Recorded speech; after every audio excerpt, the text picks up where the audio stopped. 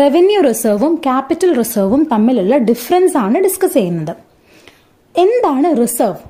Amount set aside by business from its profit to meet future needs like growth, expansion and future contingencies like workman compensation.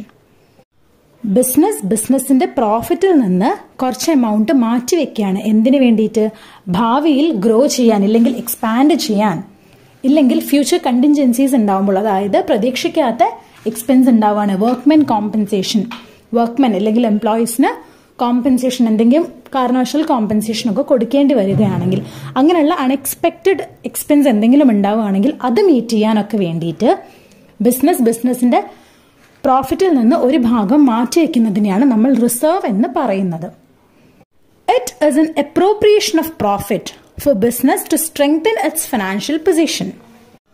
റിസർവിന് നമ്മൾ appropriation of profit എന്നാണ് പറയുന്നത്. അതായത് profit ഉണ്ടായാൽ മാത്രമേ നമ്മൾ ഇത് create ചെയ്ത് വെക്കേണ്ട ആവശ്യമുള്ളൂ. ലോസ് ആണ് ഒരു കൊല്ലം ഉണ്ടാവുന്നതെങ്കിൽ റിസർവ് ക്രിയേറ്റ് ചെയ്യേണ്ട ആവശ്യമില്ല. പ്രോഫിറ്റ് ആണ് ഉണ്ടാവുന്നതെങ്കിൽ നമുക്ക് വേണമെങ്കിൽ റിസർവ് ക്രിയേറ്റ് ചെയ്യാം. ബിസിനസിന്റെ ഫിനാൻഷ്യൽ പൊസിഷൻ സ്ട്രെങ്തൻ ചെയ്യാൻ, ഒന്നും കൂടെ ഉറപ്പിക്കാൻ വേണ്ടിയിട്ടാണ് ഇത് ക്രിയേറ്റ് ചെയ്യുന്നത്. It is shown under the head Reserves and Surpluses on liability side of balance sheet after capital. ഈ റിസർവ്സിനെ നമ്മൾ ബാലൻസ് ഷീറ്റിലെ ലയബിലിറ്റി സൈഡിലാണ് കാണിക്കുക. ആദ്യം ക്യാപിറ്റൽ കാണിക്കും, അതിന്റെ താഴെ റിസർവ്സ് ആൻഡ് സർപ്ലസ് എന്ന് പറഞ്ഞൊരു ഹെഡിലാണ് നമ്മൾ റിസർവ്സിനെ കാണിക്കുന്നത്. ഇതിന്റെ എക്സാമ്പിൾസ് ആണ് ജനറൽ റിസർവ്. ജനറൽ റിസർവ് എന്ന് പറയുമ്പോൾ ഒരു ജനറൽ ആയിട്ടുള്ള റിസർവ്, ആ റിസർവിലുള്ള പൈസ എന്താവശ്യത്തിന് വേണമെങ്കിലും യൂസ് ചെയ്യാം. Investment fluctuation fund. ഇപ്പം നമ്മൾ എന്തെങ്കിലും ഇൻവെസ്റ്റ്മെന്റ്സ് ഒക്കെ വരുത്തിയിട്ടുണ്ട്, ആ ഇൻവെസ്റ്റ്മെന്റ്സിന് ചിലപ്പോൾ പ്രോഫിറ്റ് ആയിരിക്കാം, ചിലപ്പോൾ ലോസ് ഉണ്ടായിരിക്കാം. അപ്പം അത് മാനേജ് ചെയ്യാനുള്ള ഒരു ഫണ്ട്. പിന്നെ reserve four redemption of debenture. നമ്മൾ ഡിബെഞ്ചർ ഇഷ്യൂ ചെയ്തിട്ടുണ്ടെങ്കിൽ അത് റെഡീം ചെയ്യാൻ വേണ്ടിയിട്ട് ഒരു റിസർവ് ഉണ്ടാക്കി വെക്കാം ബിസിനസ്സുകൾക്ക്. അപ്പം ഇങ്ങനെയുള്ളതാണ് റിസർവിന്റെ എക്സാമ്പിൾസ്. ഇനി നമുക്ക് ഇതിന്റെ വ്യത്യാസങ്ങൾ എന്തൊക്കെയാണെന്ന് നോക്കാം, ക്യാപിറ്റൽ റിസർവിന്റെയും റവന്യൂ റിസർവിന്റെയും.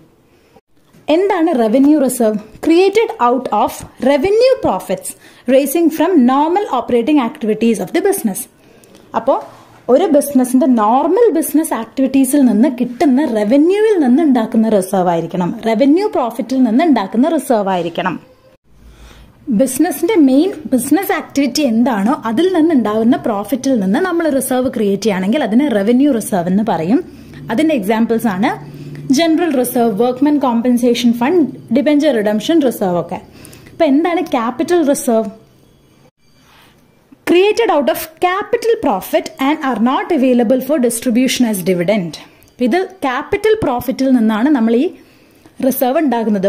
ക്യാപിറ്റൽ പ്രോഫിറ്റ് എന്താണെന്ന് നമുക്ക് മുന്നോട്ട് പോകുമ്പോൾ മനസ്സിലാവും. ഈ റിസർവ് നമ്മൾ ഉണ്ടാക്കുകയാണ് ചെയ്യുന്നത്.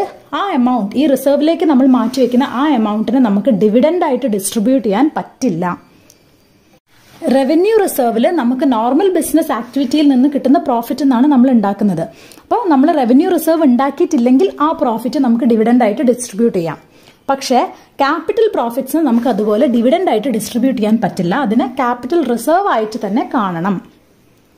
ഇങ്ങനെയുള്ള റിസർവ്സ് ചില കാര്യങ്ങൾക്ക് മാത്രമേ ഉപയോഗിക്കാൻ പാടുള്ളൂ. For example, issuing bonus shares. Bonus shares issue ചെയ്യാം, ഇല്ലെങ്കിൽ ക്യാപിറ്റൽ ലോസസ് ഒക്കെ റൈറ്റ് ഓഫ് ചെയ്യാം. ഇങ്ങനെയുള്ള ആവശ്യങ്ങൾക്ക് മാത്രമേ ക്യാപിറ്റൽ റിസർവ്സ് യൂസ് ചെയ്യാൻ പാടുള്ളൂ. റവന്യൂ റിസർവ്സ് ആകുമ്പോൾ നമുക്ക് കുറച്ച് ജനറൽ റിസർവ് ആയിട്ട് വെക്കാം, കുറച്ച് ഡിബെഞ്ചർ റിഡംഷൻ റിസർവ് ആക്കിയിട്ട് അങ്ങനെയൊക്കെ നമുക്ക് ഇഷ്ടമുള്ള പോലെ, അല്ലെങ്കിൽ ബിസിനസ്സിന് ഇഷ്ടമുള്ള പോലെ അതിനെ ഏത് രീതിയിലുള്ള റിസർവ് ആക്കണോ അതുപോലെ ആക്കി വെക്കാം. പക്ഷെ ക്യാപിറ്റൽ റിസർവ്സ് കൊണ്ട് ചില കാര്യങ്ങൾക്ക് മാത്രമേ അത് ഉപയോഗിക്കാൻ പാടുള്ളൂ. The following are treated as capital reserves. Profit on redemption of debentures. Debentures redeem ചെയ്യുന്ന സമയത്ത് അതിന്റെ മുകളിൽ ഉണ്ടാവുന്ന പ്രോഫിറ്റ്. അതുപോലെ premium on issue of shares or debentures. ഷെയർസോ ഡിബെഞ്ചേഴ്സോ issue ചെയ്യുന്ന സമയത്ത് അതിന്റെ മുകളിൽ എന്തെങ്കിലും പ്രീമിയം കളക്ട് ചെയ്യുന്നുണ്ടെങ്കിൽ, 10 രൂപന്റെ ഷെയർ ആണ് പക്ഷെ 12 രൂപയ്ക്കാണ് ഇഷ്യൂ ചെയ്യുന്നതെങ്കിൽ 2 രൂപ പ്രീമിയമാണ്. അങ്ങനെയുള്ളതിനെയാണ് നമ്മൾ ക്യാപിറ്റൽ പ്രോഫിറ്റ് എന്ന് പറയുക. അതിനെ നമ്മൾ ക്യാപിറ്റൽ റിസർവ് ആയിട്ട് തന്നെ ട്രീറ്റ് ചെയ്യണം. ഇതിന്റെ ഒരു ഡിഫറൻസിന്റെ ഒരു ടേബിൾ ഉണ്ട്. ഇത് NCERT ടെക്സ്റ്റ് ബുക്കിൽ നിന്ന് എടുത്ത ഒരു ടേബിളാണ് ഡിഫറൻസിന്റെ. ഇത് എന്താണെന്ന് നോക്കാം. ഇപ്പൊ ബേസിസ് ഓഫ് ഡിഫറൻസ്, എന്ത് ബേസിസിലാണ് നമ്മൾ ഡിഫറൻസ് കണക്കാക്കുന്നത്? Revenue റിസർവ്സിന്റെയും capital റിസർവ്സിന്റെയും. Basis of difference 1, source of creation എങ്ങനെ ക്രിയേറ്റ് ചെയ്യുന്നു? Revenue reserve is created out of revenue profits which arise from normal operating activities. Normal business ആക്ടിവിറ്റീസിൽ നിന്നുണ്ടാവുന്ന revenue profits എന്നാണ് create ചെയ്യുക. അപ്പൊ നമ്മൾ അങ്ങനെ ക്രിയേറ്റ് ചെയ്തിട്ടില്ലെങ്കിൽ നമുക്കതിനെ ഡിവിഡൻഡ് ആയിട്ട് ഡിസ്ട്രിബ്യൂട്ട് ചെയ്യാം. അതാണ് റവന്യൂ റിസർവ്. ക്യാപിറ്റൽ റിസർവ് ആവുന്ന സമയത്ത് created out of capital profit. അത് നോർമൽ ഓപ്പറേറ്റിംഗ് ആക്ടിവിറ്റി അല്ലെങ്കിൽ നോർമൽ ബിസിനസ് ആക്ടിവിറ്റിയിൽ നിന്ന് ഉണ്ടാവുന്ന പ്രോഫിറ്റ് അല്ല, ക്യാപിറ്റൽ പ്രോഫിറ്റ് ആയിരിക്കണം. അതിനെ നമുക്ക് ഡിവിഡൻഡ് ആയിട്ട് ഡിസ്ട്രിബ്യൂട്ട് ചെയ്യാൻ പാടില്ല. ഇവിടെ നമ്മൾ ഓർത്തിരിക്കേണ്ട ഒരു കാര്യം, നമുക്ക് റവന്യൂ പ്രോഫിറ്റിൽ നിന്ന് വേണമെങ്കിൽ ക്യാപിറ്റൽ റിസർവ് ഉണ്ടാക്കാം.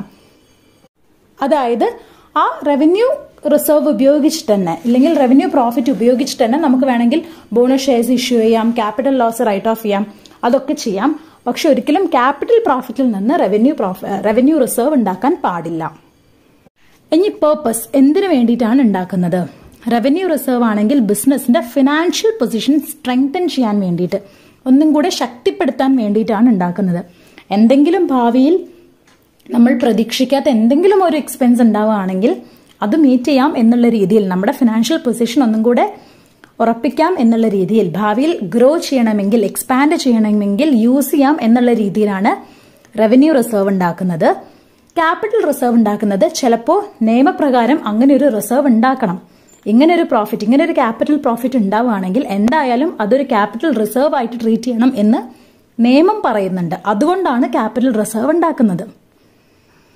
അതുപോലെ അക്കൗണ്ടിംഗ് പ്രാക്ടീസ്, നമ്മൾ ഫോളോ ചെയ്തു വരുന്ന അക്കൗണ്ടിംഗ് പ്രാക്ടീസ് പ്രകാരവും ഇങ്ങനെ റിസർവ്സ് ഉണ്ടാക്കണം എന്നുള്ള കണ്ടീഷൻ ഉണ്ടെങ്കിൽ നമ്മൾ ക്യാപിറ്റൽ റിസർവ് ഉണ്ടാക്കും.